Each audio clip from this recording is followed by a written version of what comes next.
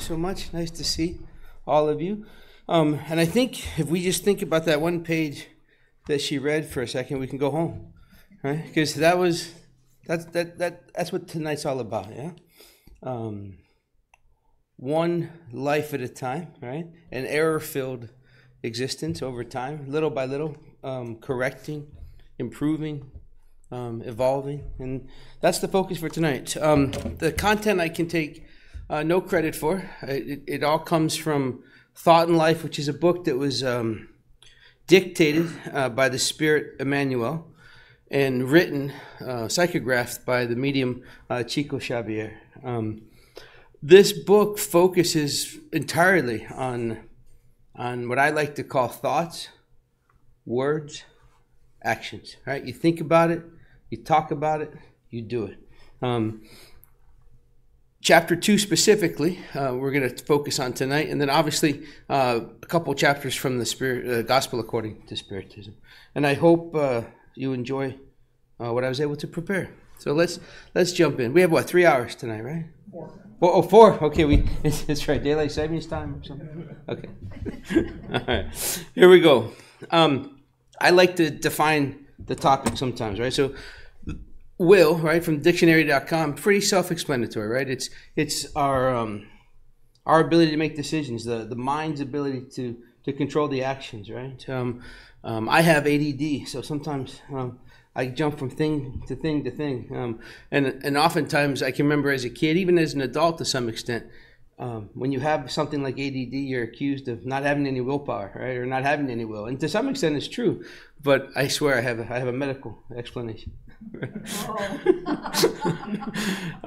Number 2, right, the power of choosing one's own actions, right, to have a strong or a weak will. So that's the dictionary definition. Let's talk more about the will from chapter 2 from Thought and Mind. Emmanuel asks us to think of the brain, right, the mind, as a company, a corporation with a lot of different departments, right? The list could go on and on. What's he say here? Think about the department of desire, right? We all have desires. We all have attractions to things. He defines this as the department that controls our purpose and aspiration. It stimulates us to activity. It's true. You want something, you go for it, right? That makes a lot of sense. Another department he mentions, right, if we want to think about this, is the department of intelligence. Intelligence helps us expand evolutionarily and cultural assets, right? What's another department he talks about? Department of imagination, right? Unites the riches of ideals and sensitivity. We can create nowadays whatever we think of. There's so little limitations on creativity, right? Thanks to technology and everything we've learned thus far as a society. The department of the memory would be another department. He defines that as where our archived experiences are stored. That makes sense. And again, the list could go on and on. But I'll give you 3 guesses. What does he think the most important department is? Come on, he's sitting right here, right? The department of the will, right? Why is that, he says? It's because the will is the enlightened and vigilant manager, right? The CEO, if you will, the supervisor of the company that supervises all the sectors of our mental activities. Think about it. Desire, creativity, intelligence, all these different aspects of the mind. At the end of the day, what controls how they're put to use? Our free will, right? Our choice, our decision of what are we going to do creatively? What are we going to do with our desire? What are we going to pursue? What are we not going to pursue? And that's why I believe Emmanuel described will as the CEO or the manager, the most important department of the human brain. So let's jump into that a little bit more. He describes the will as the helm of the ship, right, where the captain is, right? And that captain is controlling all of those driving forces that are incorporated in our knowledge. He goes on to explain different types of energy, right? He talks about how electricity, which we all know what electricity is, right? We plug things into the wall and it works. Well, don't forget our brain, our body is a big electrical circuit, right? Thousands and thousands of miles of cable, if you will. But he calls that our dynamic energy. Magnetism, right? That we're grounded in this magnetic field that we live in, right? It's very static, right? It's not dynamic, very static. And thought is this electromagnetic force that brings the dynamic of electricity and the static magnetism of magnetism together. And he calls thought being that electromagnetic force. Think about it. We think about it, and there's MRI studies that show this to us, right? We can be sitting on a tropical island on a beach, right? Sun in our face, eating grapes, drinking a cold drink, right? We can experience that physically. Or we can go there in our mind, our thought. We can envision that, imagine that. And the MRI show the same thought. Same thing with pain. Someone can be pinching us or stabbing us with a knife. We'll feel that pain, right? Or we can just imagine that, think about that in the MRI, right? The pain or an emotional piece of that event. And the MRI fires just as if you're going through it again. So thought is super powerful. Takes us places all the time. And the will, he tells us, he reminds us that the will is the captain of all of this, steering the ship. And when joined together, right, in all the manifestations of universal life, it's the thought, the electricity, the magnetism, those create our affinity, what we're attracted to, what we spend time with. Also creates our lack of affinity, right? The things we avoid, the things we don't assimilate with, the things that, the choices that we make or don't make that guide our choices, right, that determine where we wind up next. I'm standing here tonight, right, as you're sitting here tonight, what? A sum total of all the choices that we've made or haven't made, right? I chose to do certain things, I chose not to do certain things, I had thoughts, I didn't have other thoughts, and it put me where I am today in this life, talking to you. And we all can take different paths, but it's the will joined with these different components that help us evolve, either slowly and painfully, or more efficiently with less pain. Right? It's up to us. It's up to our free will. It's up to our choice. Making sense so far? Awesome. If I make any mistakes, you let me know. Okay. Thank you. He goes on to say, Emmanuel goes on to say that will is the decisive factor. Right? He calls it the machine. Right? Will decides the movement of the machine. In other words, as I go through life, I'll take my drive down here today. Anybody drive the turnpike lately in Lake or Sumter County? No. Oh, good for you. I'm envious. My goodness, there's construction everywhere. Everybody's in a hurry. Nobody looks in their mirror before they change lanes, right? I have to make choices. I'm a terrible driver, for what it's worth. I used to be. I'm much better now. But my point is, on that drive I make every day, the drive you make every day, right?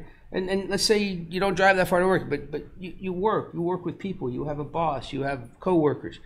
Whatever our journey is on a daily basis, we have to make choices, right? And today, I mean, thank God, right? I could have died very easily today because there was an opportunity to do something stupid, right? To get ahead and maybe not be late tonight because I was worried about being late.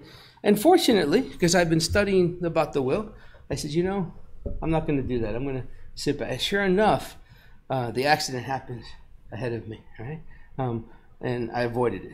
But my point is, as we're living this life, we all encounter decisions that we have to make. And what we choose to do in every given moment creates our next moment of reality. Making sense? Awesome. And what he describes here is the brain is the dynamo that generates the mental energy according to its own capacity. I can only make decisions. You can only make decisions up to the limit of your involvement, the limit of your capacity, right? And just like the page in this book earlier, be thankful for, what was it? A day of mistakes, right? And it's through those mistakes and revisiting those mistakes, right, that we learn and we grow. So as he talks about our mental energy according to our own capacity, I'm going to relive, you're going to relive mistakes where we made the wrong choices previously. And today's a new day. I'm going to respond hopefully differently. I'm going to grow. I'm going to evolve. And as I do that, as you do that, guess what happens? Our mental energy, our capacity elevates, evolves. So little by little, we evolve and become less tied to matter, less tied to instinct, less tied to ego and pride, and more tied to love. Easy, right? All right, go out and conquer. No? Okay. And he reiterates, right, that within the will we have the control to direct this mental energy in one direction or the other. It's totally up to us. We simply have to apply ourselves, apply our will. Sounds so easy. Right? So easy, in fact, right? When you read this, it says the use of our will establishes causes that will determine the problems that we encounter on the way to our destiny. Now, how many of you like to eat meat? You know that stuff's bad for you? Clogs your arteries, gives you high blood pressure, right? Listen, I love meat too. Give me a grill and some picanha, and I'm a happy guy, right? But I know it's bad for me. I know that carrying this extra weight's bad for me, right?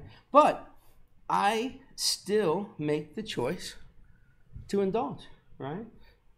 The point with the meat story is we know how we live. We know right from wrong. We know when we bend the rules. We know when we're not following that example that Christ taught us.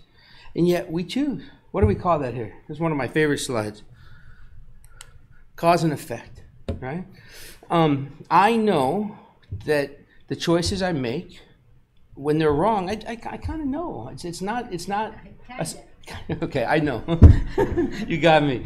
Trying to rationalize, lessen the offense. You're good. Man, she's something else. Where was I going? As I'm making those choices, and I know that I'm in the wrong,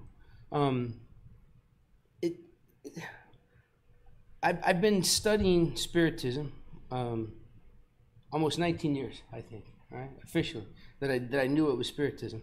The cool thing about this, right, for all of us, is it's a double-edged sword. The more we know,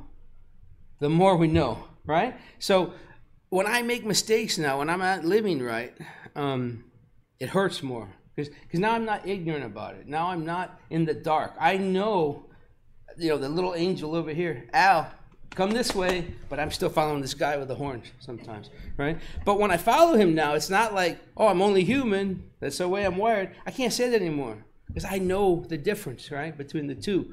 So as I'm living this life, the mistakes cause more pain, I think, immediately, right? And I think it stimulates a stronger learning effect, if that makes any sense. I'm far from perfect. I'm far from being done with this. But I know today, 19 years later, I'm in a much better place than I was before Spiritism, before making a conscious effort, before learning what I know and what I like to share with you guys. So, does that make sense? Awesome. Very good. Sometimes I'd like to go back. Ignorance is bliss, as they say, right? Yeah. But we know better. Emmanuel, again, points out that without the will, desire can go astray, right? But think about any desire, right? I'm a man, right? There's attractive people in the world, right? I'm also married. What if someone flirted with me and I desired someone else, right? Human, they say. I have a friend who says, oh, it's okay to look at the menu. Right? You just can't order anything. And I agree, you can't order anything. But my point is, within our desire, right? Because we all have, we're human, I guess, right? Within that desire, there's one thing to perhaps think about it. It's a totally other thing to act on it. My will, your will, helps us prevent desire being wrong. My desire now, right? In that example, is controlled with will. And the desire I have every day is to be closer to my spouse, right? To be closer to, when I was younger, when I wasn't the person I am today, I probably wanted to talk to every pretty girl that I saw. That was my desire, and I was driven to that. I'm exaggerating to some extent, but you understand, right? Yeah. My desire now, right? I get off work, man, I can't wait to get home, right? I want to see my wife. I wake up in the morning, and my desire is, hey, honey, she's there, right? That's my desire now. But if I didn't control that, if I didn't have my will, if I just acted on instinct, I might still be chasing every girl within arm's reach. Does that make sense? I'm making light of it, but does it make sense? Yeah. Awesome. How about what's this? Intelligence, right? Maybe caught up in criminality. How many really smart people do really bad things?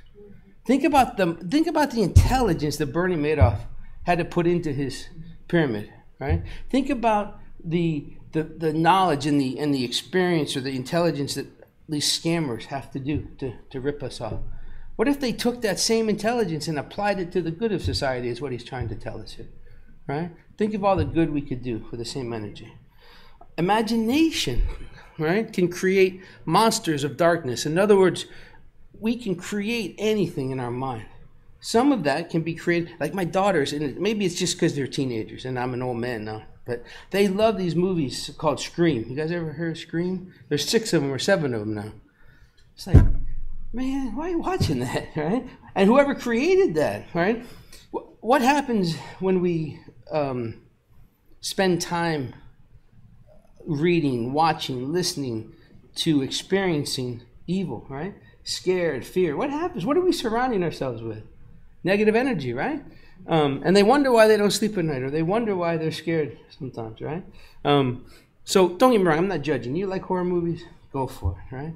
But the imagination can create all kinds of craziness out there, right? Memory can fall in deplorable neglect and inefficiency. And then obviously, just like dominoes, things continue to go wrong. He reminds us that only the will is sufficiently strong to sustain the harmony of the spirit. Harmony is a wonderful word, isn't it? What's another word for harmony? Balance, peace, balance, right? And it's weighing things out. It's balancing. We're going to have extremes, but with harmony, with using the will, it helps us stop those mental reflections when we're in situations that are negative, right? And maybe that's why some people can spend time in those situations and not be impacted and not be scared. Essentially, our contact with others, whether it's in person or Facebook, right? How many? I got one of the best things happened to me this week. You're not going to believe it. My Facebook account got hacked, and now I don't have Facebook anymore. And I got to tell you, for the first 3 days, I was having withdrawals. I was reaching for my... So now I'm on LinkedIn. No, I'm just kidding. We trade one addiction for the other. But my point is, all that stuff that we do in the morning, right, over a cup of coffee or before we go to bed or whatever it is, whatever we're looking at, reading at, listening to, spending time with, it impacts us, right? And if we're surrounding ourselves with negativity, guess what?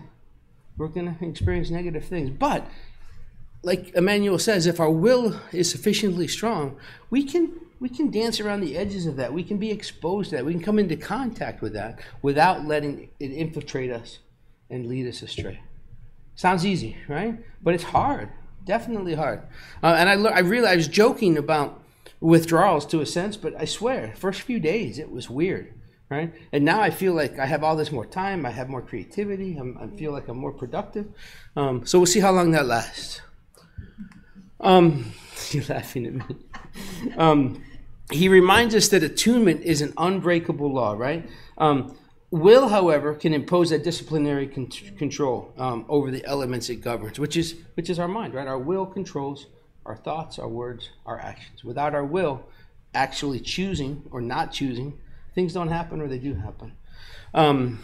And ideally, right, if we can control these things, if we can control our will, if we can use our will to make good, better choices, primarily in the service of goodness, it keeps us on track and it strengthens our will. The more time we spend imposing or performing good thoughts, words, actions, right, it just strengthens us and lifts us up and gives that force field around us. Because, he says, will imposes disciplinary control, right? With our will, we can control our desire. We've talked about that. With our will, we can use our intelligence for more positive things. With our will, right, we can use our imagination for more positive things. And with our memory, we can build on that with our will. Because this is my favorite part of the talk, if you really focus on it. God conceded will to reason after the being laboriously, right? What does that mean? Worked really hard, right? Laboriously traverse through the dark regions. What's that? Life, right? Life after life. Of instinct, right? The dark regions of instinct. What is that? I'm only human. I'm an animal. It's okay. That's the way I was born. Nonsense, right? It's an excuse. Just like what you told me, right? You corrected me, right? Because we know right from wrong. But this is awesome. This is awesome. Yes. Laboriously traverse through the dark regions of instincts on its multi-millennial journey. And that leads us to the page that you read for us, right? And what happens? One life after the next. Laboriously traversing our daily life, right? Down on the bottom left, right? Created, all of us, each of us, simple and lacking knowledge. Simple and ignorant, as they say, right? Not just me, not just you. Christ himself, right? Created just like that. And over lifetime after lifetime after lifetime. A mistake-ridden existence in that first third, right? Where we are right now, right? In that third order spirit, right? Laboriously transversing life after life to ultimately, right? Becoming pure, Christ-like perfection. That's our destiny, right? People ask me, do you believe in destiny? Heck yeah. But I got a lot of free will in between that can make it painful, make it long, right? But I know where I'm going, right? I'm going to evolve. But man, it hurts. Man, it's hard. And most of that I create myself by my thoughts, my words, and my actions. Being more tied to my ego and my pride than to the life that Christ shared with us. All right, enough of that. Don't beat yourself up. We're all on the same path. So how do we progress? Let's talk about the good news, right? The law of labor. What does that mean? Wake up every day and be useful. Doesn't mean you have to make a lot of money. Doesn't mean you have to have a job. Doesn't mean you have to support other people necessarily. It means make yourself useful. Get up, make your bed. Ever see that commencement ceremony? There's the Naval Academy, I think, and the guy talks about start the day off right. Make your bed. Because then you can say you did something, right? You did something. It starts the day. So do something every day. Help somebody. Help yourself. The law of progress, right, tells us we're going to make mistakes regularly. But we can learn from them, and we can evolve. And we don't have to make the same mistake twice, right? We will, perhaps, maybe 100 times. But over time, we will progress. Seek and you shall find, Emmanuel reminds us. Actually, I'm sorry, this is from the Gospel. Chapter 26, I believe. Seek and you shall find. What does that mean? Are we provided everything we need? Absolutely. It's there. Is it always obvious? No. Sometimes it's not even what we want, what we think we want, right? We're praying for something else. We're trying to accomplish something else, and then life happens. And what we need has been staring us in the face for some time. What they're telling us here is you gotta go look for it. You gotta open your eyes. It's not just solutions are not necessarily just gonna pop in front of you. And even if they do, if you're not looking and paying attention, you will miss them. Labor and you shall produce, right? The law of labor again. And it boils down to, or filters down to, we become the children of our deeds, right? Thoughts, words, actions. If we think about it, we talk about it. If we talk about it, we're usually going to do it. So how do we make our deeds better and better every day, right? How do we create our own fate, right? Because ultimately, we are the creators of our own fate. We are in total control of what happens today, what happens tomorrow, what happens in the next life, right? Because of the choices we have today.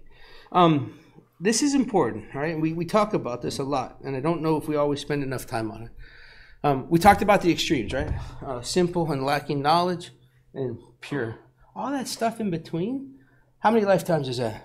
Anybody know? We don't know. Could it be 100? Could it be 1,000? Could it be 5,000? I know this for sure. Those number of lives are determined by us, right? The more we can evolve and elevate our morals and our actions and our deeds, the more efficient that's going to become, right? The person I am today is doing that more expeditiously than the person I was 20 years ago.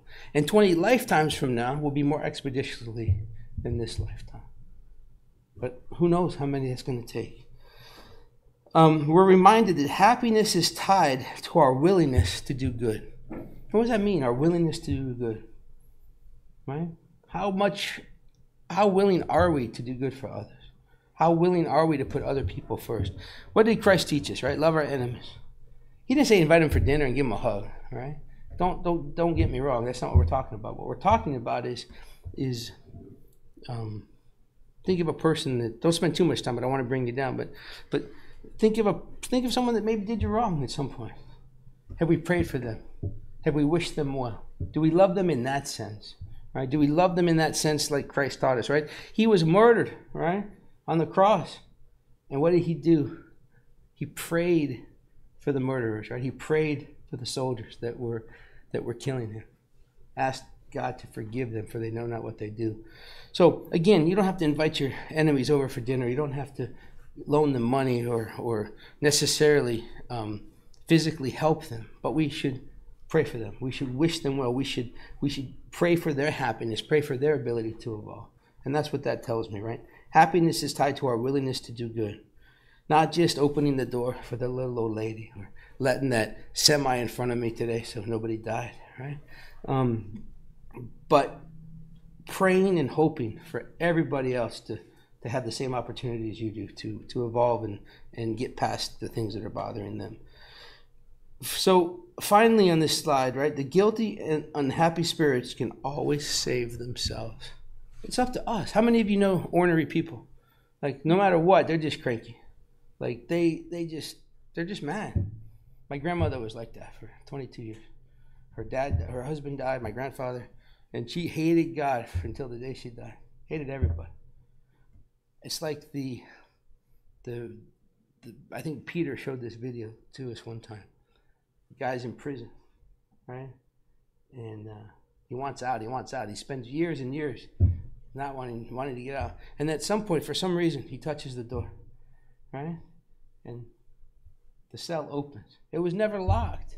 We're not locked where we are right now. If we're not happy, if we're doing the wrong thing, if we're living wrong, if we're not where we want to be, there's nothing locking us in. We have the ability to change I call it tapes, change your tapes, right? Because, you're raised, you're a kid, you're indoctrinated in some way, what you grew up hearing. And, 56 years old, I still play some of those tapes that aren't so good for me, right? We can change our tapes anytime we want. We can change our situation, right? And that's what they're telling us here, right? If we're not happy, if we're guilty of living wrong, right, we can always save ourselves by these things, right? We have the ability. You're not stuck. Feels like we're stuck though, yeah? Sometimes. Feels like it. But where is everybody tonight? Here. I guarantee you there's more fun things to be doing on a Thursday night. Right? Is it football season yet? No. I don't know. What sport's going on tonight? Is it? Yeah? All right. But where are you? You're here. Right? So no matter how much we beat ourselves up and how much we can get mad at ourselves and feel like we're doing not the best we can, he showed up tonight to listen to this guy, right? To share a message. And by being here tonight, right, you got a message, you got a lecture, you're going to get, we're going to have vibrations, you're going to have a pass, right? Guess what? You leave here elevated with more energy, right? Your force field is up for another week. And, I'm going to leave here tonight, I'm going to make mistakes, guaranteed. But I got a fresh start. Because as soon as I walk in that door, I can feel it, right? I can just feel like I'm slicing through positivity. I'm slicing through good energy, right? And I leave here better than when I come. So good for us, right? Then, if we don't change our tapes, if we don't change our energy, if we get stuck in lower energy, right? What they remind us here is our lack of willingness, strength, and courage, right, are the most common determinants of that unhappiness, right? If we don't try to strengthen our will, if we don't try to develop courage, that's going to keep us down and out longer than it needs to be. Because our happiness depends, again, on our willingness to do good.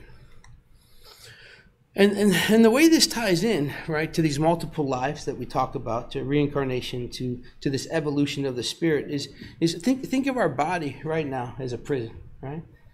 My spirit is tied to this body via the perispirit. Whatever my mind, right, my thoughts, my words, my actions do in this lifetime, it's marked on the perispirit forever and imprinted on the spirit, right? Until another life, right, where I have the opportunity to correct for it. So it's through our actions in this body that determine the impact on the spirit for lifetimes to come. And the best way, right, to strengthen our will is what? What do you think? What do they teach us in the gospel? Right? Pray. It's really hard to do the wrong thing when you're praying. Try it. Think of something you shouldn't do and try to do it and pray at the same time. I tried it. It's hard. I'm telling you, it's really hard. Because prayer inspires the will. It inspires our willingness, right? It uplifts us. It encourages us. And the best part is it draws good intentioned spirits towards us.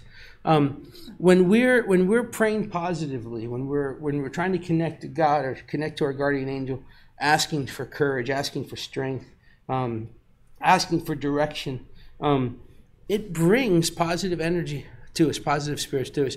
If instead of that, when I'm down, if I just, I'm just going to go to the bar, I'm going to get some Johnny Walker Blue, and I think I'll smoke a cigar, right? As I'm sitting there down and out, what am I drawing towards me in that situation? Probably some other negativity, right? So let's spend less time on the vice and the things that necessarily feel good to our senses, and more time trying to connect to positive energy. Because when we do that, it gives us enlightenment to become what they call the instruments for carrying out God's law of love and charity. And I don't pray enough, I have to be honest. What's 1 hour of your day? That's 4%, roughly, right? I don't spend 4% of my day praying. But it's such a small number, right? I think I could spend more time every day. My wife's amazing. She starts her day with meditation and prayer. She has a couple different prayer sessions throughout the day. Not long stuff, but she connects with internet stuff. There's a WhatsApp group. There's a couple groups here. And she ends the day the same way. She's my idol. I want to be just like her, right? And I guarantee you, she spends at least 4% of her day.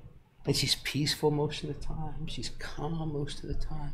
Right? I'm sorry, I'm bragging about my wife. I got to stop. But my point is, we all know people like that, right? It doesn't seem like it takes her a lot of effort. Now, if you ask her, if you talk to her, she'll tell you it's a lot of work, right? It's hard. She's got to make the time. She's got to really, even when she's down or doesn't want to do it, she forces herself to do it. But my point is I think the more we can spend time on that, and we all have examples of people like that. Some of you are in the room, you know who you are. Their lives just seem more tranquil, more peaceful, more balanced. So I would encourage all of us, myself included, to spend more time praying. All right, we're almost done. Almost. And this is where it gets a little preachy, so I apologize. And again, it's not me. This is from the gospel. They're telling us how to pray. They're making suggestions on how to pray. So you want to pray more. You want to make 4% of your day or more praying. How should you do it? Well, the first thing they tell us is don't make a show of it. Right? Do it in private. Don't worry about the length of your prayer. Right? I have teenage daughters, and still to this day, when they pray, it's almost like they'll go on and on sometimes because they want to make sure they're saying enough. Right? They're still formulating this. But it's not the length of the prayer, it's the sincerity and from the heart. We're instructed that we should pray with humility, and we should start our prayers forgiving those that we're mad at or that might be mad at us. If there's any drama in our life, any angst or issues with others that we haven't resolved, as we start to pray, we should start by forgiving them, praying for them, and then proceed with what's in our heart. Because by doing that, if we have that negative sentiment in our hearts, it's contrary to the whole idea of charity. Luckily, for most of us, I bet we don't have a lot of people we don't have a lot of enemies, I would think, I hope. But we should start that way. And the effectiveness of prayer in the gospel, from this chapter talks about it's most effective when we believe that we're going to receive what we're praying for, not the lottery numbers, right? But what are we really praying for? If you think about it, most of the time we pray, right, is typically, I think, maybe I'm wrong, is there's something we're not sure about. There's something that may not be going right. And a lot of times it's about the courage to get through something, the strength to persevere, right? But not the new bike or the new car or the lottery numbers. But if we can focus our attention to believing that whatever we're praying for is going to happen, it's more effective, right? And it demonstrates our trust in God. How many of us really can say, I hope you can say, because I want to say it, but it's hard. Do I always 100% trust in God? I don't, right? I'm still got this ego. I've still got this thought that I can fix everything, right? I can take care of my own problems. But in this prayer process, if we really start to believe what we're praying for and we really trust in God, it goes a long way with things happening for us, is what they tell us here. And most importantly, they say here, is believe that God will grant you what you need to get through something. So you're not praying for necessarily the outcome necessarily. You're praying for the courage, the patience, the resignation to persevere and endure whatever it is you're going through. And that part, I'm getting better at that. I don't find myself praying for things or outcomes. I find myself praying a lot, first with gratitude for God for being here, right? And then for courage, courage to connect. It's very hard for me, and I hope easier for you, to connect to positive energy. I know I'm surrounded by it. I believe that. I also believe I'm surrounded by negativity at times, if that's where I'm spending my time. But what I find myself praying for is the ability, the courage to really connect. Because for me, that's always been hard. I definitely believe in God. I definitely believe I have a guardian angel. But getting over my ego to solve my own problems, letting go. You know, if you've ever been to a 12-step program, what do they say, right? Let go and let God, right? One day at a time kind of stuff. And as many of those meetings as I've been to, it was really hard for me, still to this day, to let go and let God, because I want to fix everything. But I know this for sure, that as I pray for the courage to let go, for the courage to trust in God, it gets stronger every day. So I'm not preaching, I'm just sharing my experience that the more I try, it's getting easier and easier. Just not as easy as my wife makes it look, okay? All right. So they also remind us that that it's important to believe that God's going to provide us with the means to help ourselves, right? We talk about this all the time. We don't always get what we want, and what we want isn't really always what we need. But if we can truly believe that God's going to provide what we need, right, or the means to help ourselves, right, we're going to get the ideas, we're going to get the inspiration, the intuition is going to be given to us from our guardian angel. We're going to follow the right path as we can connect, because we know that God's definitely going to help those who help themselves. And the last couple sentences here, right? The last sentence is, don't pray for a miracle, right? Without applying the effort. You've got to put the work in. You're not just going to miraculously solve all your problems without putting in the work. And we're reminded here that prayer is an invocation. We can pray for ourselves. We can pray for others. It's essentially a request, an invocation that positive energy, that God can come to the aid of those in need. And it's not always for ourselves. It doesn't always have to be for someone living or the dead. I love the books that we have in the back, for incarnated spirits and discarnated spirits. This invocation can be broad range, right? There's no right or wrong thing to pray for necessarily. But be sincere. Don't be overly long about it. And just believe that the outcome will be there. So finally here we talk about our problems, okay? Because there's problems that we can control, right? Or we bring on ourselves, and there's problems that we can't control, that it's just there, nothing we can do about it, right? What list of problems do you think is bigger? The ones that we can control or the ones that we can't control? Probably the ones that we bring on ourselves, right? We cause most of our problems, we're reminded here, right? They tell us that it should be obvious that humans are the authors of most of their afflictions. I don't think any of you would deny that. It should also be obvious that humans could save themselves from their own problems if what? They acted with wisdom and prudence and less from ego and pride. What's my acronym for ego? Anybody remember? Ego. E-G-O. Edging God out. Right? What is it? Edging God out, like pushing God away. Right? The more I think I can solve the world's problems or my own problems, and I don't trust in God, I get further and further away from God, from love. And I'm more tied to material and instinct, and I'm the man, right? This makes my life harder and harder, right? The more I do that. So if we act with wisdom and prudence, love and charity, right? The willingness to do good for others, we're going to shorten that list of problems dramatically. Because again, it's hard to have problems when you're focusing on doing good for others and helping others. Don't get me wrong, bad things can still happen, but they're less and less likely. So how can we achieve this? This is a hard one for me. Place a limit on material ambition. I grew up in a house where if you got an A-, you did something wrong. It wasn't good enough, right? You should grow up and be rich. You should be successful. Work hard, make a lot of money, live the American dream, right? My dad's first generation American. His parents came over here on a boat. We all have stories like that, right? Our parents left one country, came to another with $5 in their pocket, right? Did whatever they could to raise a family, right? That's why I was raised. You know, you've got to achieve the American dream.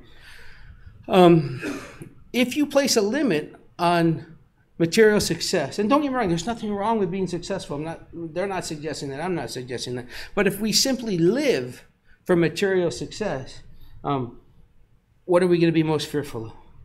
I've been here, losing everything.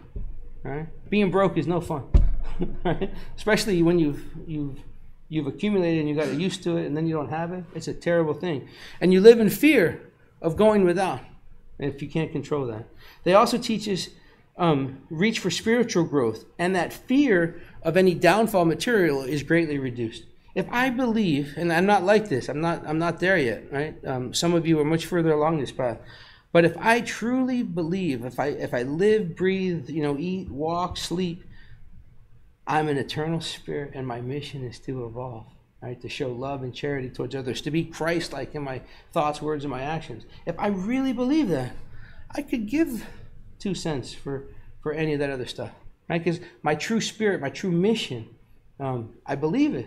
And if I'm really living that to evolve every day, it doesn't matter how much money I have, what kind of clothes I wear, what kind of car I drive. And I love my car, right? So what does that tell you? I got a lot of work to do. Make sense? Be humble, reduce the impact of your pride. Does it really matter what people say about you? At the end of the day?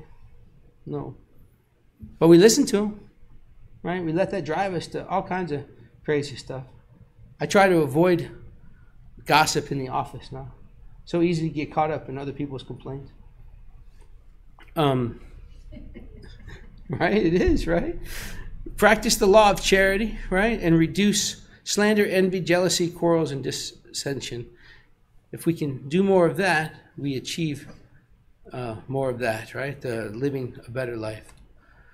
So the advice that we're given is to become a follower of the way. Remember, Christ wouldn't call himself a Christian, right? He was a Jew, right? He was Jewish, old school, right? Orthodox, right? He taught the good news. He taught the gospel, as we call it. He exemplified for us how to live. One of my biggest, I don't know what you call it. I want to say issues with Christianity is the amount of energy we focused on the crucifixion, right? Don't get me wrong, the crucifixion is pivotal. It's important. I understand how that plays into traditional Christianity, if you will. But the real gold, right, the real meat on the bone of Christ was the way he lived, right? Yes. The way he lived. Forgiving, helping, praying for others, doing whatever he could to help. let's pretend none of you believe in Christ for a minute. Let's believe I tell you the story of Christ and how he lived, right? And then I ask you this question. If everybody lived like that, you think the world would be a better place? Absolutely, right? Forget about religion, philosophy, all this stuff. If we just spent more time as a society, as a people, living or following the way of Christ, there would be less war, there'd be less violence, there'd be more harmony, right? More balance, more peace. It'd be amazing, right? So I will leave you simply with this, right? We know that Spiritism teaches us the way that Christ lived, right? That's the best way, the best example of how to live. So when you're feeling down, when you're feeling doubt, when you're in question, when you're beating yourself up for wrongs, just envision this, okay? Think about the way he lived. Think about the love that he showed the world, and know that you deserve it, that you're entitled to it, that you're promised it, right? Everything we need, everything you need is here for us. And all we have to do is do our best to connect to that love and that peace that Christ taught us. Allow ourselves to be surrounded as much as possible with forgiveness for ourselves, for others, and don't worry about what you did yesterday. Yesterday is over. Right now, in this precious present moment, we have the ability to change and to follow his light. Sorry. Very powerful. Thank you for your time and attention. I appreciate you letting me share what I was asked to learn, to teach you. So thank you.